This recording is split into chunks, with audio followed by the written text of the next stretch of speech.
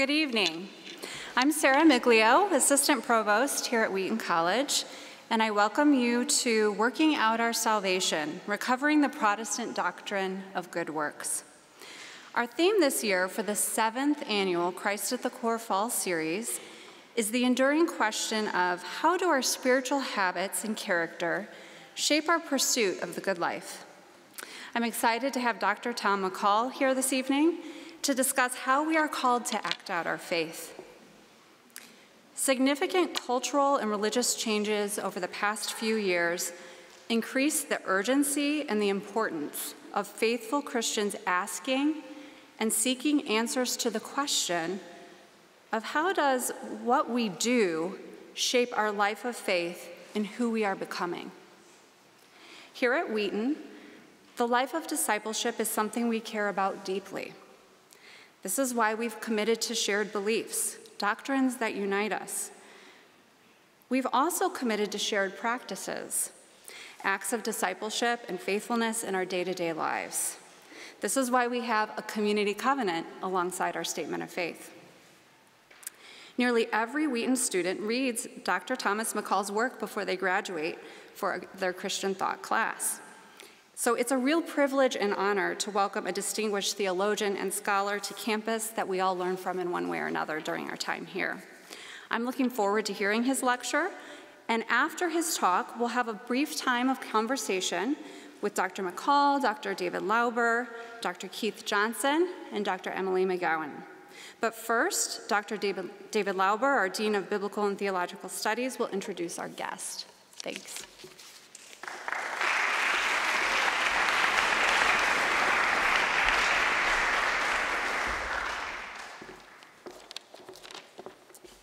It's indeed my honor and pleasure to introduce this evening's speaker. Dr. Thomas McCall is the Timothy C. and Julie M. Tennent Chair of Theology at Asbury Theological Seminary. Prior to his appointment at Asbury, Tom served for 16 years as Professor of Biblical and Systematic Theology at Trinity Evangelical Divinity School in Deerfield, Illinois, just up the road from here. While he was at Trinity, he was also the director of the Carl F. H. Henry Center for Theological Understanding. Dr. McCall has also held an appointment as a professorial fellow in exegetical and analytic theology at the University of St. Andrews. Dr. McCall is the author of many books and scholarly articles. He has also contributed to several edited scholarly volumes, including an excellent chapter on divine providence in an amazing volume on the doctrine of sin, which Dr. Johnson and I happen to have edited. He also wrote a book on sin, so there you go. You can look at our book on the doctrine of sin, and then you can take up Dr. McCall's book. Dr. McCall brings both analytic precision and deep faith to his vast scholarship on central Christian convictions and doctrines, in particular the doctrine of the Trinity, Christology, and theological anthropology. As Dr. Miglio mentioned, many Wheaton students know Dr. McCall's work through his exceptional book, Forsaken, The Trinity and the Cross and Why It Matters.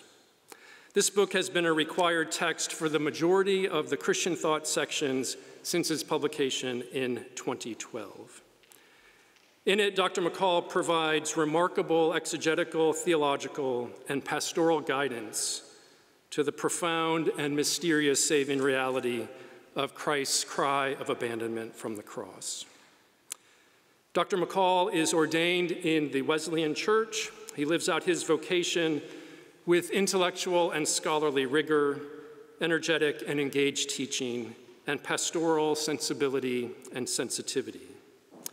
He seeks to instill in his students, as well as in those who read his works and hear him speak, the ability to think clearly and faithfully about the truth of the gospel, so they are better equipped to live as responsible disciples of Jesus as they contribute to the mission of Christ's church in the world.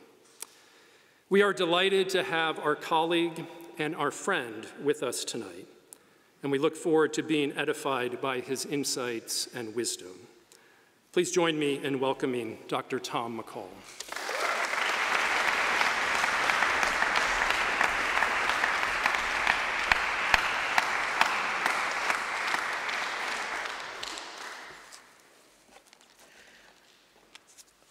Thank you, Dr. Lauber, for that introduction. Very, very kind and gracious and unbelievable introduction. Thank you for having me here. It is so good to be with you at Wheaton. I have such immense respect and appreciation for Wheaton College and the students here and faculty here. And it's just a joy, really a joy to be with you tonight. It's an understatement, I think, to say that Christianity has a crisis of credibility. Christians claim to have good news. We talk about the gospel, we talk about the good news, but a lot of people aren't so sure it's good news. To speak plainly, people are hardly interested in the truth claims of Christianity unless and until they see that it matters. They're not even that likely to take the rational defense of the faith seriously until they see it lived out. They're not usually inclined to even give it serious consideration unless there's something about it that makes people hope that it might be true. And they're usually not committed to it unless they're first attracted to something about it. James tells us that religion, pure and undefiled before God the Father, is this: to care for the orphans and widows, and to keep oneself unspotted from the world. But frankly, many people just don't see that. They do not see behavior that would suggest that care for others is somehow essential to evangelical Protestant Christian faith. Instead, they see people who are fearful. They see people who are committed to protecting themselves and their heritage. They see people who get pretty fired up about defending their rights. They do not see people who are unspotted from the world. Instead, they see prominent Christian leaders who appear obsessed with status and craven for political power. They hear a message of salvation that's strictly about what happens after we're dead. And, depending maybe on which version of the prosperity gospel one hears, maybe a Christianity that offers health and wealth, or better access to the American dream, usually for those who are already ridiculously privileged.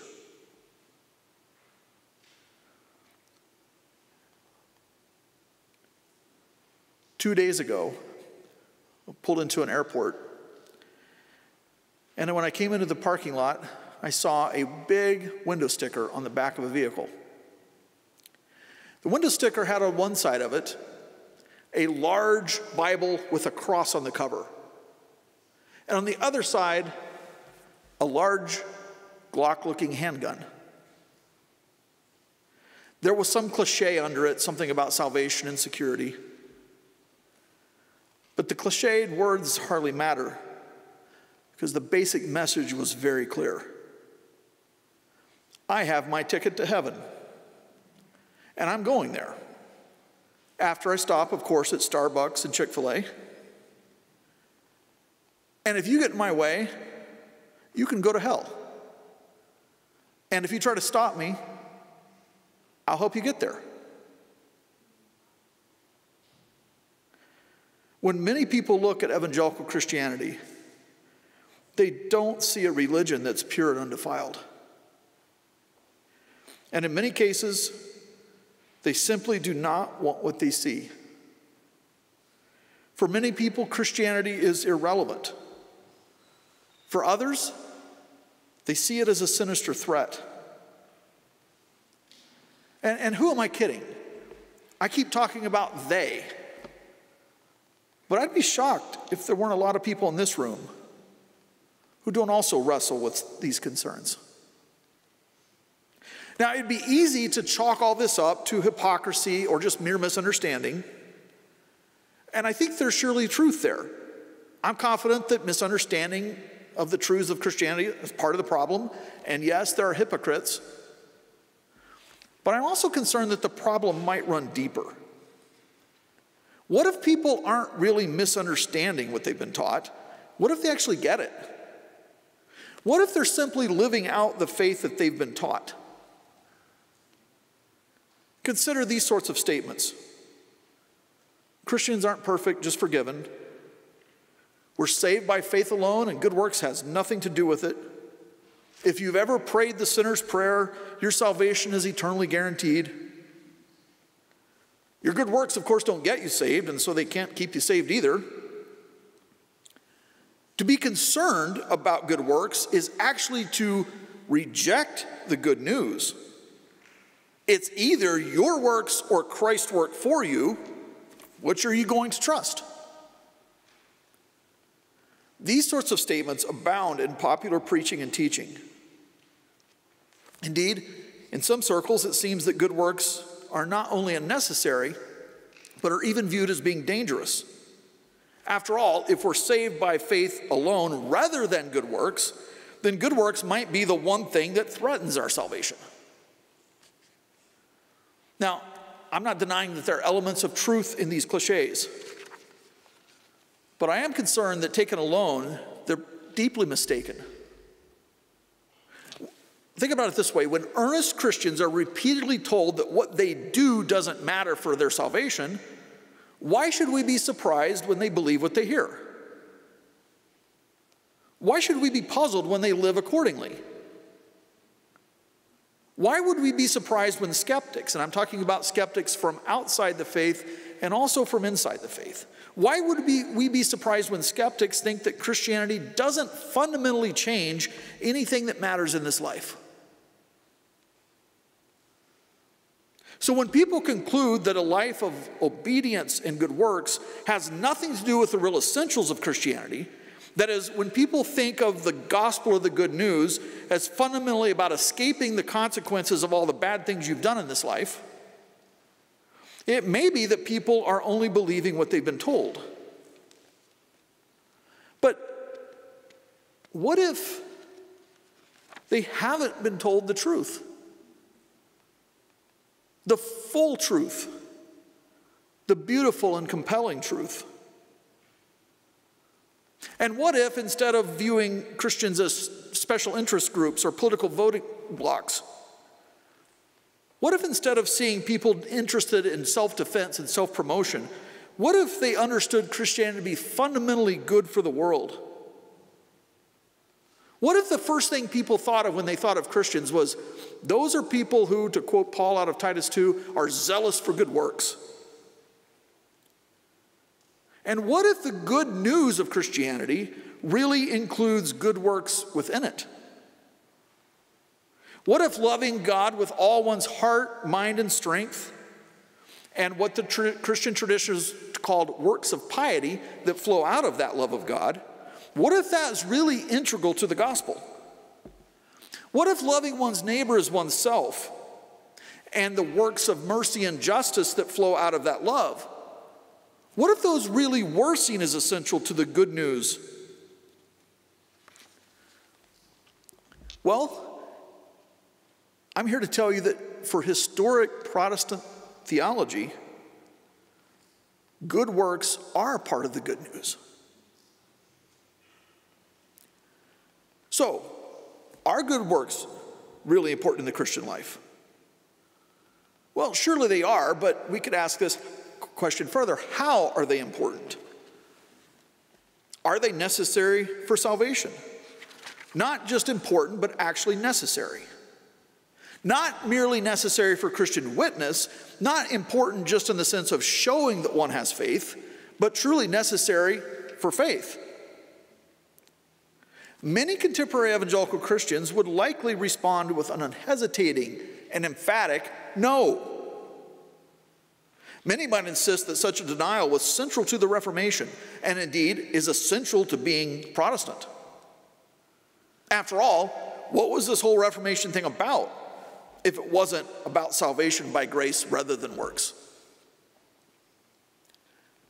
But for much historic Protestant theology, the answers to these questions are a resounding yes. Good works are part of the good news. Good works are necessary for the life of faith. To be a Christian just is to be someone who is transformed so that we can and will do good works.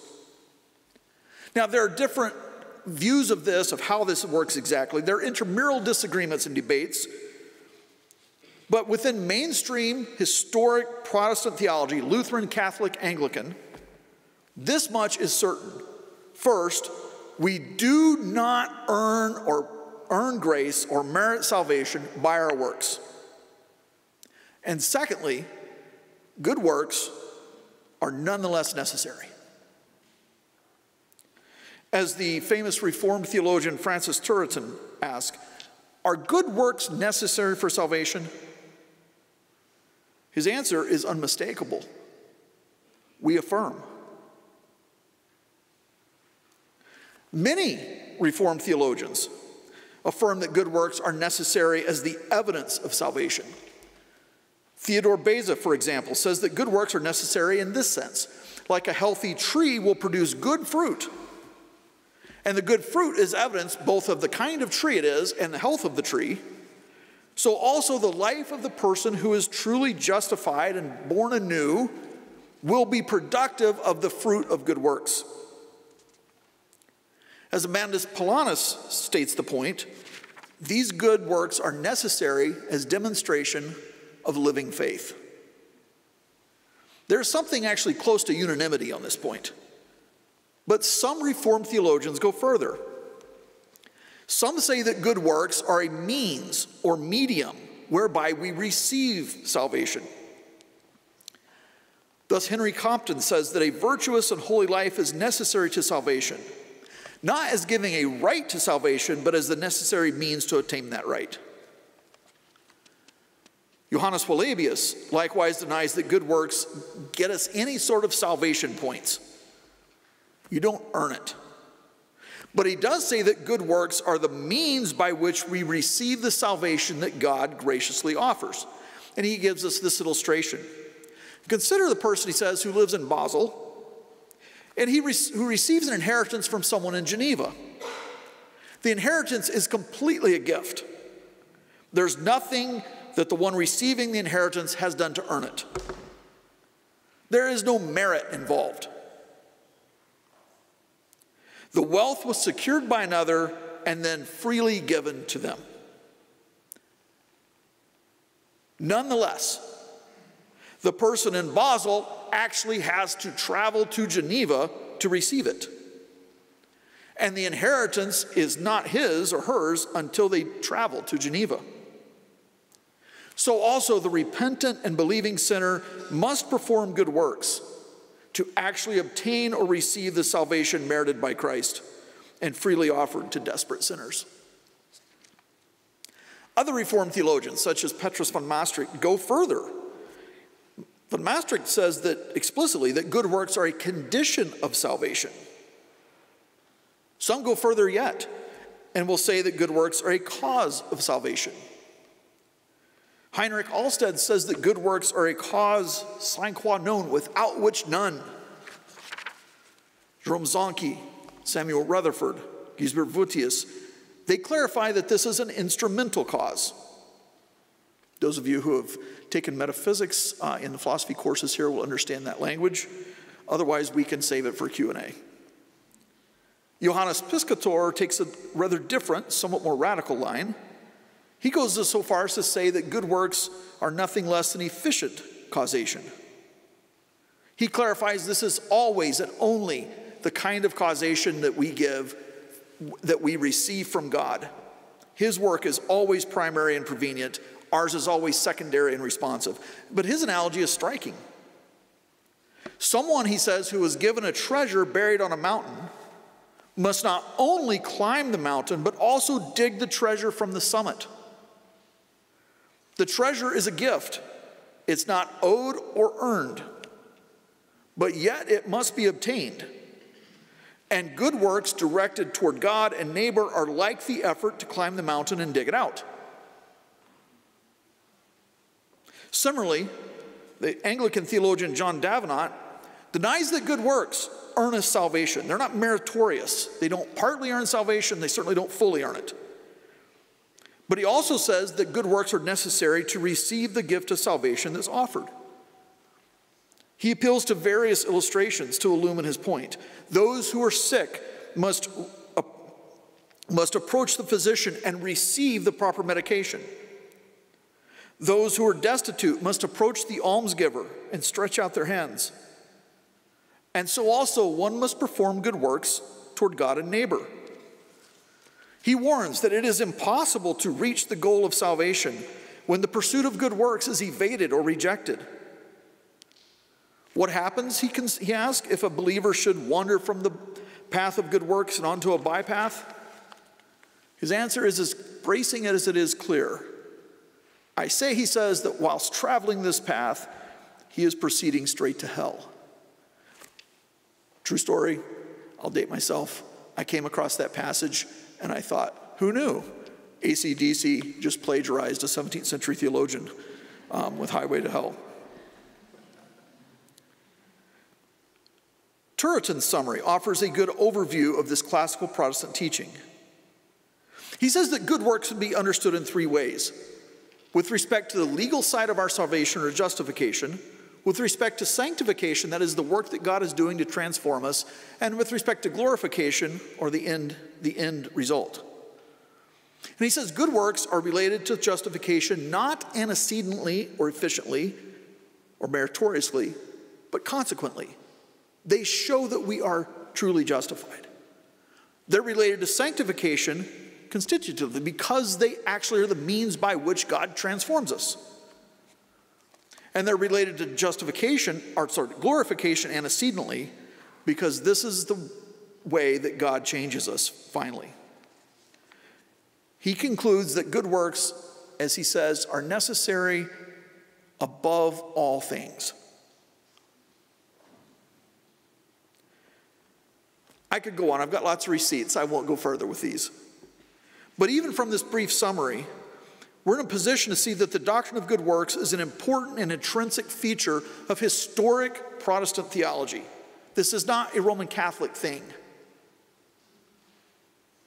The Reformed theologians, as well as the Lutherans and Anglicans and others, steadfastly deny that good works earn our salvation. We don't do good stuff to impress God and thereby hope that he might offer us some grace. No, they say, to the contrary, we always and only act in response to God's grace. But this grace that comes freely from God not only enables us to respond, but also demands the response. And a response to grace includes good works of piety, that is love of God, and good works of mercy and justice, that is love of neighbor. By our good works, they insist, we bring glory to God. We testify to God's goodness and saving power. We assist and edify our neighbors. And yes, we work out our own salvation with fear and trembling. Again, virtually everyone thinks good works are necessary as evidence. As Martin Luther says, if good works do not follow, then faith is false and not true. Again, many others add that good works are necessary as the means of rejecting salvation. Others say it's the condition. Others go further yet and say it's a cause. But I hope that the main point is clear. Confessional and scholastic Protestant theologians understood Scripture to teach that good works are important, integral, essential, necessary. They understood this biblical teaching to be clear and forceful. And they warned that we ignore this teaching only at great peril. In our day, there are prominent strands of evangelical theology that deny that good works have anything to do with salvation. Some theologians even warn that if you're concerned about good works, you're already in danger because you're departing from the gospel. There are other strands of evangelical theology that don't go quite this far, but that nonetheless downplay or simply ignore the importance and necessity of good works. Many of these evangelical Protestant theologians claim to be the true heirs of the Reformation and the defenders of historic Protestant Christianity. But if the major theologians of historic Protestant Christianity were here today, they might want to know why. They might say, keep our name out of your mouth. Now, it's possible to hear all I've just rehearsed and think, oh, great. I thought I didn't have to do anything but say a prayer. And now these old dudes are telling me I have to do a lot more. Now what? How much more? And how do I know I've ever done it? We might think, and sometimes we do, we think of salvation as if it's nothing more than a legal contract. If you keep your end of the deal, then God will act graciously toward you. The easy contract says, your part of the deal is just to say the right prayer. And if you do that, then God will guarantee that you don't suffer any negative consequences of all the bad stuff you're doing. The harder contract is, you got to do a bunch of good deeds. But if you do enough of them, then God might shield you from the negative consequences of all the bad stuff you're doing. I think it's really natural to think this way. It's common.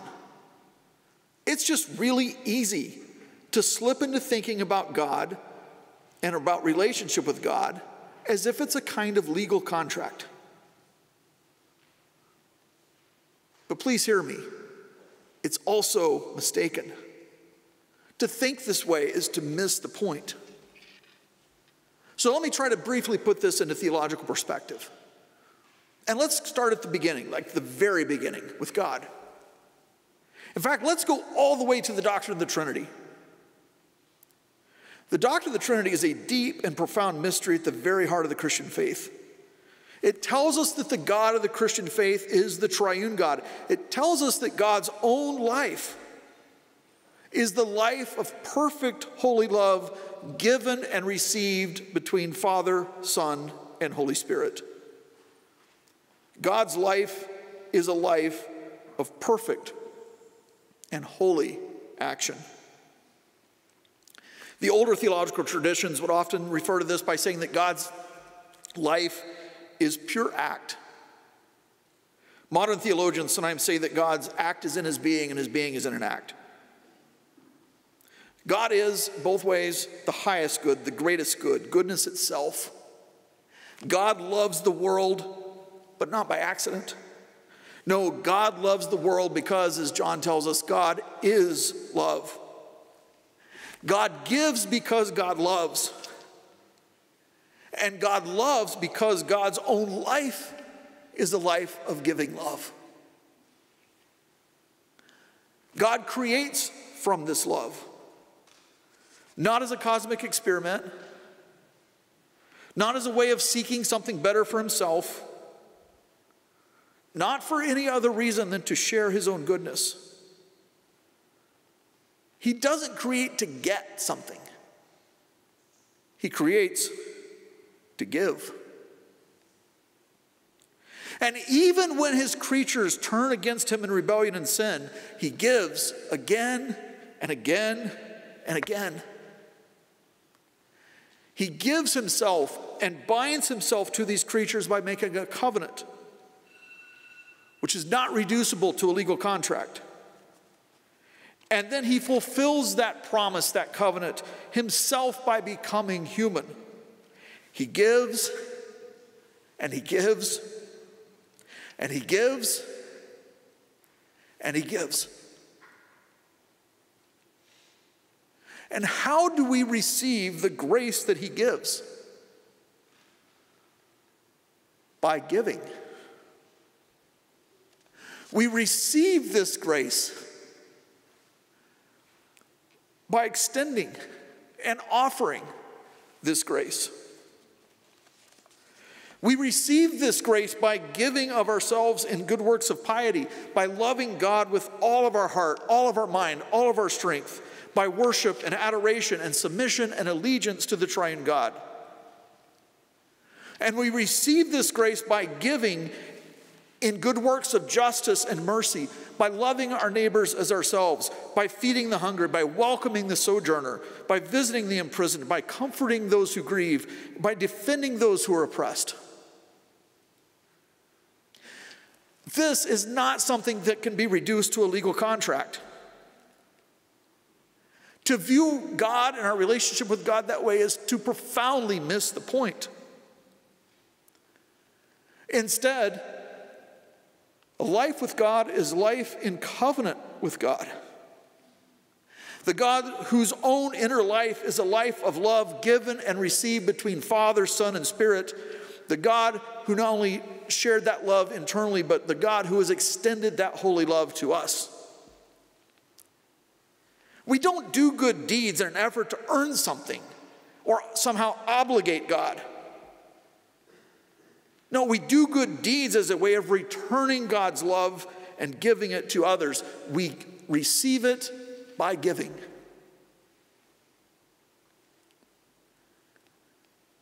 In conclusion, let me try to connect this to real life, at least a little bit more concretely. And I just want to be plain with you, straightforward. I want to be realistic. To belong to God, to give ourselves wholly to the God who gives himself to us, is to be wholly his. To know Christ as Savior is to know him as sovereign and Lord. To be saved is not reducible to a legal contract. It's to be joined in union with Christ. And to be joined in union with Christ is to share not only his benefits, but also his sufferings. It's, as Paul says in Galatians 2, to be crucified with Christ. It's to be joined with him in the fellowship of his sufferings. It's to come to share Christ's afflictions and to come to share Christ's affections. That is, to abhor what he abhors and to love what he loves. And even somehow to come to love who he loves. No matter how unlovable they seem, whether that be ourselves or others. So make no mistake, when Jesus calls him to himself, he is calling us to union with himself and a life of radical discipleship. And when he unites us to himself, he unites us to the one who is rejected and crucified.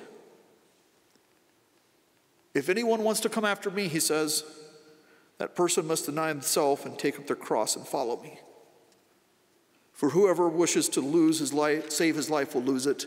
Whoever loses his life for my sake shall find it. To be joined in union with Christ, to return God's love by allegiance to him, is to renounce all competing ideologies. To love God supremely and love one's neighbor as oneself. That is to share and extend Christ's love not only to those like us, but to those unlike us. Not only to those who like us, but to those who hate us and fear us. To do this is to live in open and pronounced defiance of all political claims on us. To put God first is to be on a collision course with common political allegiances and alliances. And the most basic work of piety, that is confessing Jesus as Lord, is a profound political statement. We belong to God and cannot be bought or bribed. That will come with a cost. It cost God himself in the person of the Son. And it will cost those of us who live with him. But if we must be realistic about the life of good works, we have so much reason to be hopeful. Indeed, we should be filled with joy. Think about it. The same God who has worked so graciously for us now promises to continue his good work in us, even as he calls us to join in his work in the world. The same God who draws us into communion with himself empowers his people to work with him. We dare not ignore the importance and necessity of good works. But God hasn't called us to frenetic activity as if we're commanded to do our best to try to impress God with how good we are, or how holy we are, or just how busy we are. No, God has called us and summoned us and invited us to live and work with God. That means that we, finite and feeble, broken and pathetic creatures that we sometimes are invited and called to join God's work in the world. We're not told to do something impossible and then thrown back upon ourselves to somehow find the strength and resources to do it. We're not told to earn something that God would really rather withhold from us.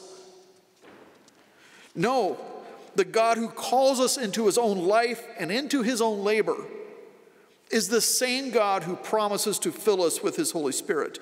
God's salvation and the good works that are part of it are all of grace. This is the good life. As I've said, there is a cost to discipleship. But the real cost, the unbearably high cost, is borne by those who turn away from God's call. A life of wholehearted love of God and like-minded love of neighbor is the life of abundance promised in Scripture. This is the good life. The life that promotes human flourishing. The life that seeks the welfare of the city. The life that gives itself away. And I know, sometimes it seems like our best efforts are futile. Sometimes we're just humbled. We recognize our own laziness. We see our own complicity in just settling for what's comfortable. Sometimes we bounce around, right? We vacillate between periods of energized activism where we're going to change the world and other times of apathy. Sometimes we look in the mirror and we just see sloth. And sometimes when we're really motivated and fired up, we're guilty of the old I'm holier than thou and busier than thou mentality. But we should not be discouraged by our own ineffectiveness or our shortcomings or any remaining sinfulness in our best efforts. Instead, we should, as the book of Hebrews exhorts us, fix our eyes on Jesus, the author and perfecter of our faith. We should rest secure in the knowledge that to be joined in union with Christ is to be saved, and to be saved is to be safe. We should, again, as the book of Hebrews tells us, keep on loving strangers, keep on welcoming the stranger. And as we do so, we rejoice in the Hebrews affirmation of God saying, never will I leave you, never will I forsake you.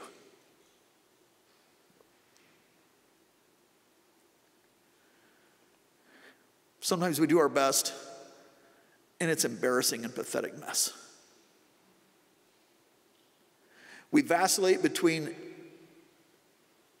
the arrogant kind of activism that thinks we can change the world and fix everything, and apathy and cynicism that says don't even try.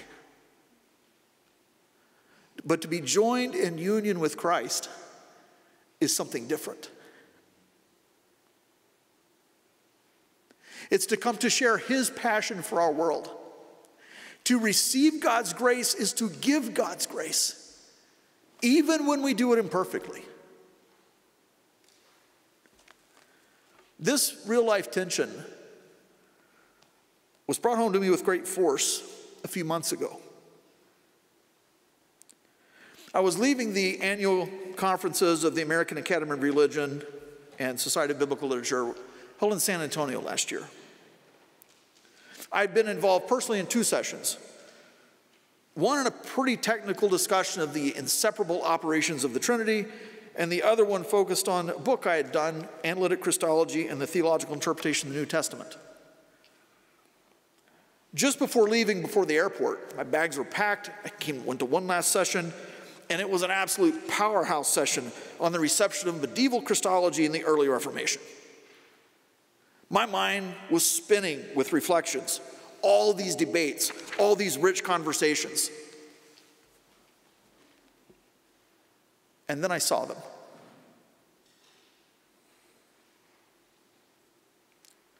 I first noticed them sitting near my gate as I was waiting for my flight from San Antonio to Chicago. The little dude was maybe 16 or 18 months old. He had big dark eyes, sweatshirt and jeans, and those tiny little sneakers like my boys used to wear. Little dude's mom was wearing gray sweatpants and a tan sweatshirt, and she was holding a large shopping bag and clutching that little boy so tightly to her. He was obviously tired. She looked completely exhausted. When I saw them, I wondered what their story was.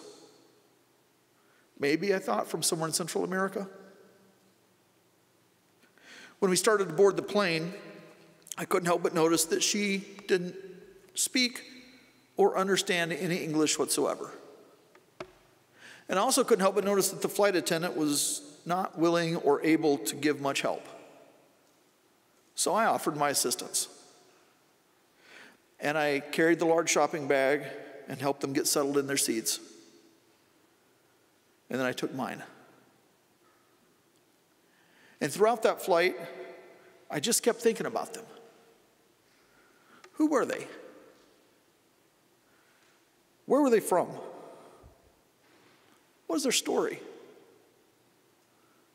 What do they need? And when we landed, I waited till everyone else came off the plane, and then I walked to the back of the plane and I again offered to help. Little dude's big, dark eyes were full of wonder. He just stared at me, curious, unblinking. Above her mask, his mama's eyes were full of something else. Some combination of suspicion and exhaustion and fear and what looked like sheer desperation. She understood I was trying to help, and so after some time she just handed me their tickets, trusting that I would help them find their place. Walking through the airport, I offered to buy them food, but instead she declined and began to ask for a baño. When we found one, I offered to hold the boy while she went in. But she pointed at his backside and told me he was the one who needed it. Above her mask, it seemed for a fleeting second that her eyes almost smiled. When they came out of the restroom, I helped them find their gate, and I told the gate agent that these people would need further help. I didn't have much with me, but I gave them what cash I had.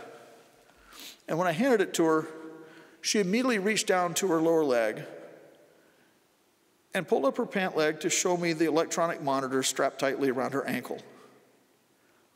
And then suddenly she had so much to say. But it was coming with such force and passion and speed, I just couldn't keep up. I tried to tell her I didn't care what was on her leg. And above her mask, her eyes softened and welled with tears as she repeated the word, gracias. And they went on to their plane. And I went on to my gate. And that was that. Except that it wasn't. For I couldn't stop thinking about them.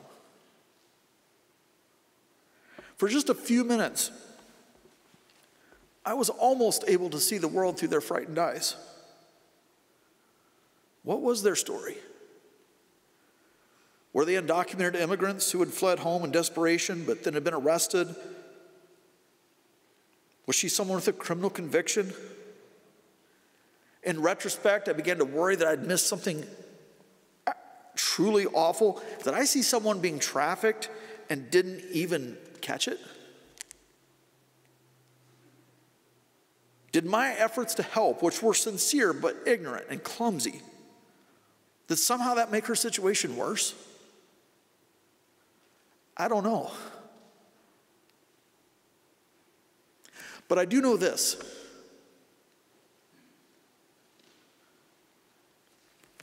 I know that God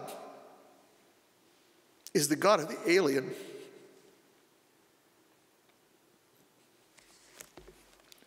God is the God of the sojourner, the desperate, and the humble. I know that God is the God of goodness, of holy love that's expressed as justice and mercy. And I know that God did not just declare himself to be such a God, but that God entered a world of injustice and hatred and strife and sin to bring reconciliation and holiness and love. I know that God became a dark-eyed baby boy in the arms of a desperate refugee mother.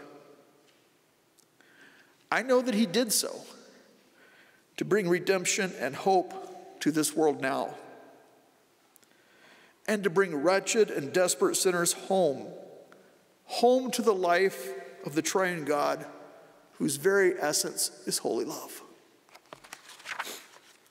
I know that God sanctifies his people so that we can be what Peter says are partakers of the divine nature. And I know that God makes us so that we will be zealous for good works. I know that this is good news. And I know that this good news is not antithetical to good works. To the contrary, good works are part of that good news. We receive God's grace by giving it. God works on us and for us and in us so that God can work through us. God justifies us freely by grace through faith alone, and good works follow this as the evidence of God's work. God renews and transforms and sanctifies his people. And God uses good works to do that. And somehow, astoundingly, God transforms broken and self-centered and perverted sinners into agents of his own work in the world. And so, brothers and sisters, let me encourage you, in the words of St. Paul, continue to work out your salvation, for it is God who works in you.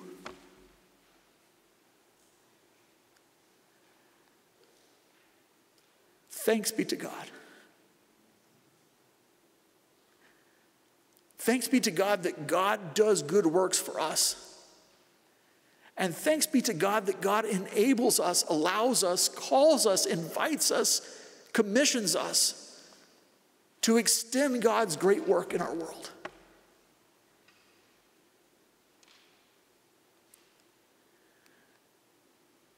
Thank you very much.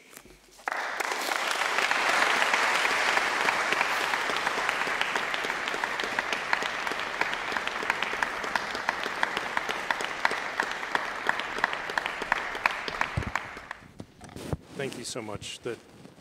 Those words were words that I certainly needed to hear, and I'm sure those gathered in front of us needed to hear those as well.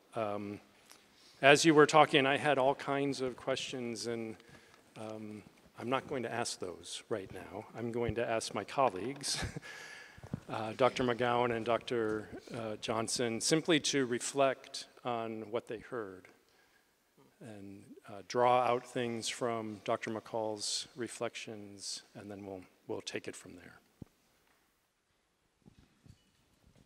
I'll just say it was good to hear Christianity presented. And that's what you did. The good news and its entailments, its effects. That is the Christian faith. What was interesting to me is I'm thinking in a room full of students, many of whom are studying theology in various classes here through their time at Wheaton, what difference does all that academic work make? Here's what you did tonight. You took a problem that we're all seeing, a Christianity in America that doesn't seem to be working because something has been short-circuited, where the pieces don't come together for people. And the teaching is heard, but it's half true at best. And you went back to the tradition, read it carefully, And through that reading of the tradition with Scripture in front of you, saw the great leaders of the church teaching us, this is how you read it, and then applied that to the situation to change our categories. So instead of having, well, I can't have works because I have to have faith alone, as if those are contrasts, resetting those contrasts, using theology to say, it's not really a polarization like that, it's grace through giving, which is a way of using the tradition to help us think again and think in new ways about this place we've got stuck. And that's what learning can do. You can go back to the tradition and see places you get stuck and say, what's going on? Maybe I'm not asking the right question. And it was just a brilliant way of doing that to preach Christianity again. So in the midst of a world where we're not quite getting it, to have it presented again. And that is deeply encouraged. When you were sharing, I actually wrote down something that it reminded me of something Dallas Willard said once that I heard him say, that grace is not opposed to effort, it's opposed to earning. And that's something I've repeated to students when we get into questions about sanctification. And so I often use that as a jumping off point to say that good works are the way by which we place ourselves in the position of receiving grace from God. And that's actually the pattern of life we see in Jesus. It's not that we pray or worship or read the scriptures or give alms or fast because we're earning a place before God. We have a place before God, and we do these things to then receive more of his grace.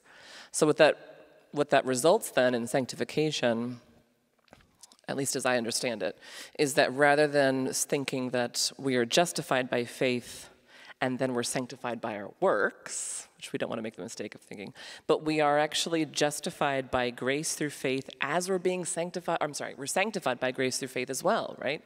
So that we're receiving grace from God, and that's what sanctifies us. It's always by his grace, by his Spirit.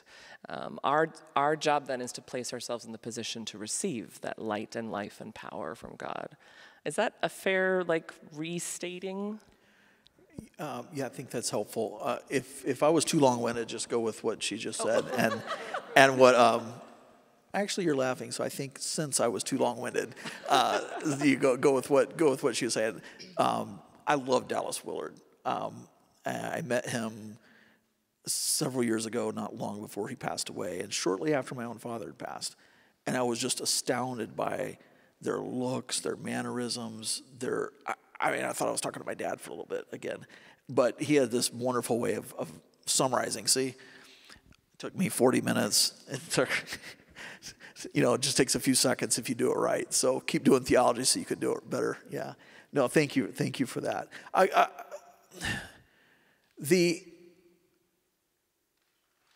All right, so one problem with thinking about good works is just we don't think about it, right? Just it's a bad thing, it's gone. Another bad way, as I try to say, is when we get into sort of the consumer mentality or legal mentality, whereby we're doing something that then obligates God to do something that God probably doesn't want to do anyway. And that's just such a wrong-headed way of looking at this. Everything we get is by grace. We receive from the God who gives. But what I'm trying to say is that the way we receive it is not to hoard it, or whatever that would mean anyway. The way we receive it is to extend and share it. We receive by giving. All right, thank you. And there's a relational quality to that kind of logic. So if you think of, a marriage, you don't hoard your love, or even it doesn't even make sense. The love grows and the relationship, you get so much more when you give the love. There's not a competitiveness or an either or to that relationship. There's a more and more as you relate. And this way of framing it gives you that more and more. As you are serving God, living like Christ, doing these works in a particular direction, which look like caring for the oppressed, caring for the poor, doing justice, God's grace is being manifested and received in your life.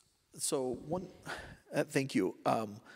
I think I just want to echo that and point out that when we appeal to categories like marriage, we're not just making things up. This is a deeply biblical theme that really runs, you could see it sort of from Genesis really to Revelation. This is a consistent and very powerful way that Scripture describes our relationship with God. Negatively, the pictures in the prophets are pretty horrific. It's of unfaithfulness, and things get worse from there. But positively, it's that God takes those who even were unfaithful and turns us into those who are faithful. Again, it's by grace, but the analogy itself is all throughout Scripture, both Testaments, arguably even from Genesis to Revelation. Yeah. So we're not just making that up because it's convenient.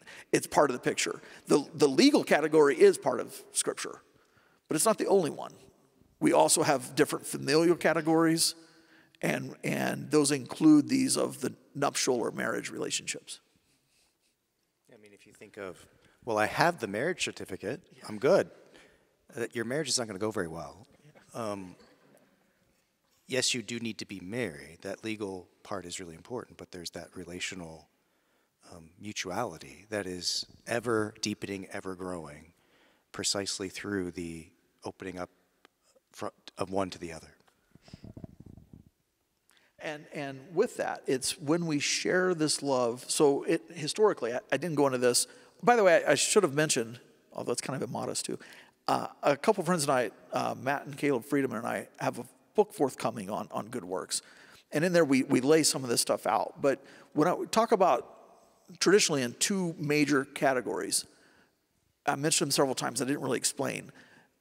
Good works of piety, and that's roughly corresponds to what Jesus says when he was asked, what's the first and greatest commandment?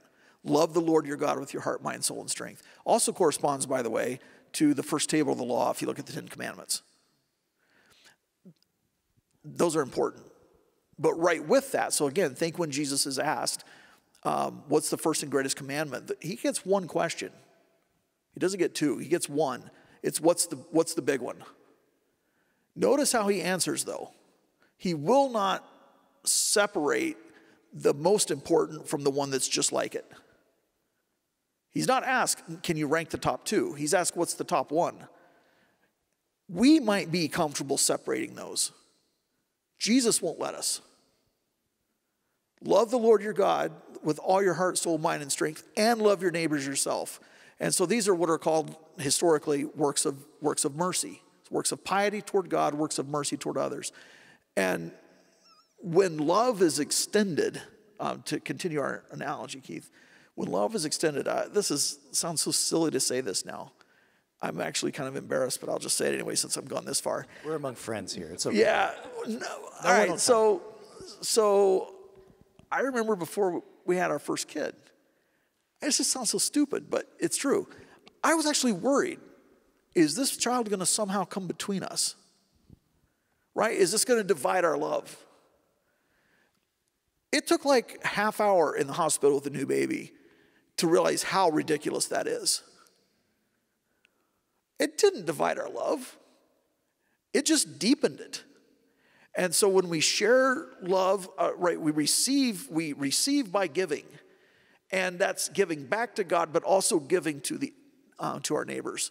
And when we do, it doesn't divide it, it deepens it. Okay, I'm going to do a little moderating work and ask another question. It seems to me that a lot of what you were talking about could be related to questions about obedience in the Christian life and perhaps even freedom, especially in a culture, society that we live in that prizes freedom, a certain kind of freedom, and may be a little suspicious of obedience. I'm wondering if you could talk a little bit about sort of true Christian understandings of freedom and obedience and how it relates to what you were talking about. Well, there's three of us to answer this, right? So good, yeah. Yes, yeah, but we will start with you. Okay. I just think biblically, with respect to thinking about freedom, we're most free when we're joined in union with Christ, again, back to the analogies we're using, I'm freest in relationship with my wife when I'm committed to her. It's not that it, it's not that it somehow, is it's just what I want, okay? And I feel freest in that secure relationship. And so, again, to be joined in union with Christ, yes, it is to be obedient, but it's the obedience of faith. It's the obedience of freedom. It's the obedience of love. It's not a servile, fear-based approach. It makes me think about you guys are reading Augustine, or you will read Augustine's Confessions, that he says that we were made for God. Yep. And if that's who we're made for, then we are actually most free as we live in relation to that God. You are actually the least free when you're not living according to what you were made for. I mean, you've had the experience of like grabbing the wrong utensil in the kitchen, right? And you try to do something with that utensil that is not supposed to happen. My daughter's learning how to bake, and so she tried the other day to make a very thick like bread dough and mix it with a fork.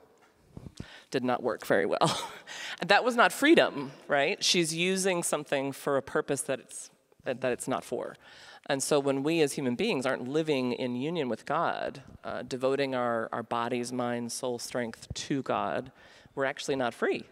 And so obedience is the path to freedom. But it's very difficult for us to get our minds around that. And I'll just say one more thing about that. I think that's also, it's very important then what you think about God. So I loved how you rooted this in a proper doctrine of God. God as triune love and goodness. Because if you're convinced that that God who is telling you who you are is not good and not trustworthy, well, then you're not going to give your life to him. You're not going to entrust your life to him. I don't know much to add to that, other than I was thinking of Galatians 5, where Paul says, for freedom Christ set you free. And if you keep reading, he says, only don't use your freedom as an opportunity for self-indulgence, but out of love become slaves to one another. And that's servants. So you've been set free to become a servant out of love, just like Christ did, who didn't consider his status as something to be exploited, but emptied himself, taking the form of a slave, a servant. So living life in Christ is living in that same self-giving pattern that he did.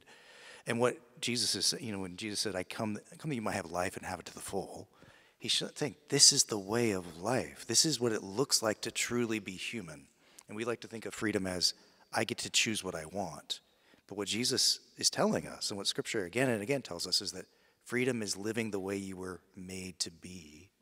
And that looks like the way God is. And God is love. And he gives himself in love so that we may give ourselves in love to others.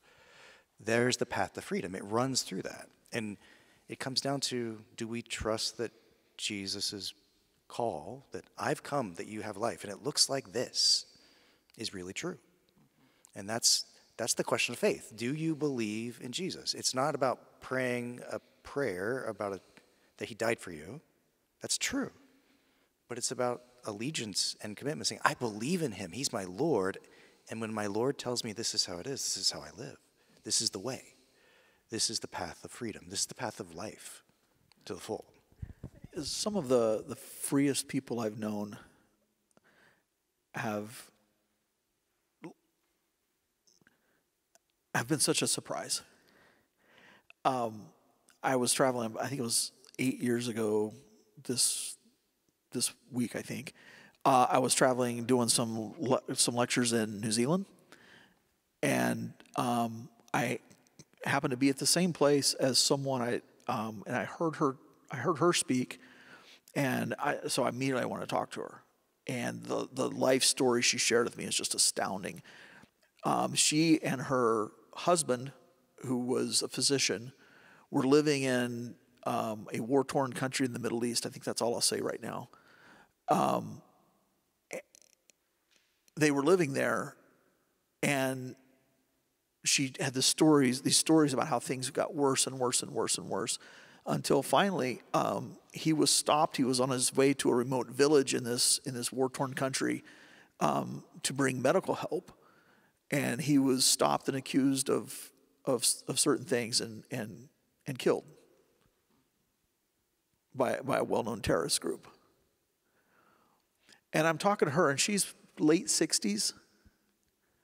And she said, please be careful if you ever talk about this, because I want to be able to go back. And she said, I'm planning to move back next month. She wanted to spend the rest of her life reaching to the people who had killed her husband. She had such peace and joy, such freedom. It's just astounding to me. And it's part of this paradox of the more we try to hang on to something, the less we have of it. The more we give, the more we've received. And we forget it. Yeah. Like we forget. Like we're like professionals at this. You know what I mean? Like we're the three of us at least. Like also are like officially ordained by like a church body, and every week I forget it. Which is why I need to hear the gospel every week proclaimed to me. I need to repent every week because I know this is true, but for some reason my body forgets. My heart forgets. Yeah. We have time, I think, for one more question for our panelists. And Tom, near the end of your remarks, you mentioned a couple times sort of the temptation on the one hand towards arrogant activism and triumphalism, on the other hand, the temptation of apathetic cynicism. And I'm wondering if you and then my colleagues could leave us with some advice for how do we avoid those things? How do we avoid arrogant triumphalism on the one hand and apathetic cynicism on the other? I wish I had a great answer. I don't, so I'll probably talk too long in response. But because I struggle with this too, right? And I think we either get it's one, we bounce back between one or the other. And I think again, I pointed us to Hebrews for a reason, to keep our eyes fixed on Jesus, who's the author, the one who begins it, and the perfecter, or the one who brings it to completion. I think that helps immensely, and one way that happens, I think, is when we live and work together in relationships of community and accountability.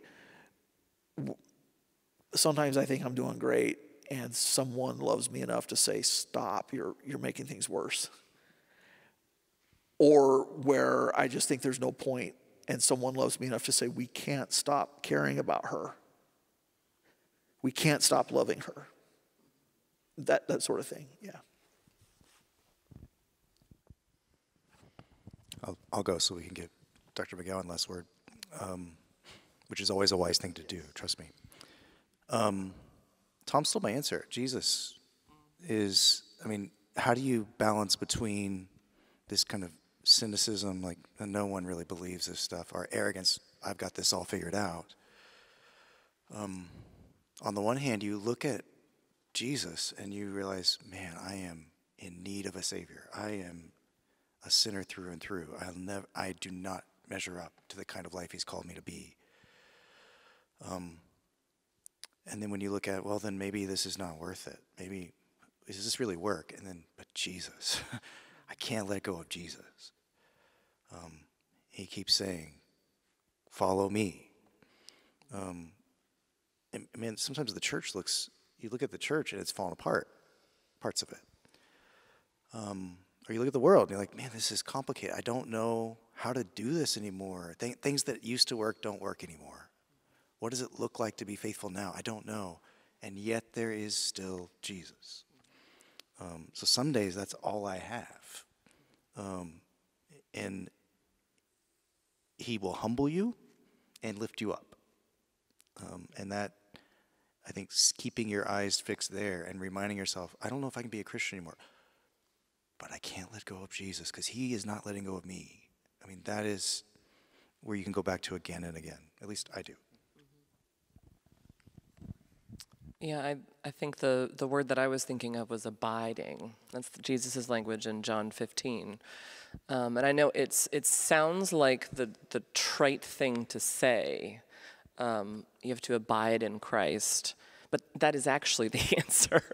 And that's what this whole life is about, is learning to abide in Jesus.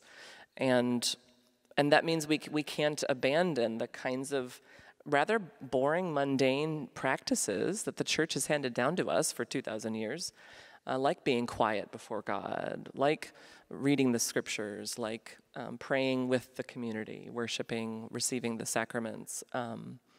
Like, those are the means by which we receive grace. And that's then the means by which God speaks to us, empowers us, corrects us, strengthens us. We just can't do without those things. I've tried. Because you get discouraged. And you think there's got to be a faster, better way to do this. We're like developed modern Americans here. But there's just not. There's no replacement for those kinds of things. That's how the Spirit is pleased to work with us. And we have to somehow believe that that's actually good news. So yeah. I grew up out west and lived in Alaska for a while, and I love mountains and outdoors and all this stuff. A few years ago, we were out right on the Idaho-Montana border on vacation, and we decided to do a family hike. We've done backpacking trips with them since they could really barely walk. Well, so we decided to do St. Mary's Peak. And there's a long trail up St. Mary's Peak, but it's safe, so that's why we picked that one. And the older kids were like 7 and 8, I think, were the two oldest. And then my youngest was with me, and he was 2. And all of our kids, they'd done pretty well, and he's really strong. And so I was like, I expect him to walk maybe half the way. And then, I'll help him. So I had a pack to put him in and stuff. We go like 100 yards down the trail. I don't think I'm exaggerating. Like 100 yards down the trail. He's like, oh, my yeggs hurt. So carry me. So I put him in the pack. We go like a quarter of a mile. He's like, this pack hurts my yeggs. I can't walk. So I take him out. And we do this the whole way up this dang mountain. It's on the pack, on my shoulders because I like the pack. Then it's walking for 100 yards. By the time we were probably halfway, I was just so, like, all the fun had gone out of this trip. I was just being stubborn, like, we're going to the top because we're going. It was just miserable. Finally, we get all the way to the summit. We're above tree line, way up at the top, and he's on my shoulders, and I'm so tired, and I'm so frustrated. And finally, I get all the way up there. He's sitting on my shoulders. We get all the way to the very top, like the peak. We're standing on the peak, and then there's this one cairn of rocks that goes up about another 2 feet. And he goes, let me down. So I let him down. He runs up that cairn of stones. He flexes on me. And he says, I did it. I was like, no, you didn't do anything, right? But that is somehow, sometimes kind of like our Christian life of good works. We can't do anything, or we're bragging about how great we are. And in neither case was he doing this on his own. I think of that, and I think of the words of Jesus, John 16, when he says, I'm going to go away, but it's actually better for you that I'm going. And all the disciples are like, what the what, Jesus? Like, this ain't, no. And he says it is. He says, it's better that I go away because I'm going to send the Holy Spirit to you. So the good news is for us, God doesn't tell us to go do a bunch of stuff to impress him. God works through us in the world. But it's God working through us. That's why we read, work out your salvation, because God is at work in you. And that's good news. Amen to that. Thank you so much. This has been delightful. We'll have to do it again sometime. Please join me in thanking our guests, Dr. Tom McCall, and our colleagues, Dr. McGowan and Dr. Johnson.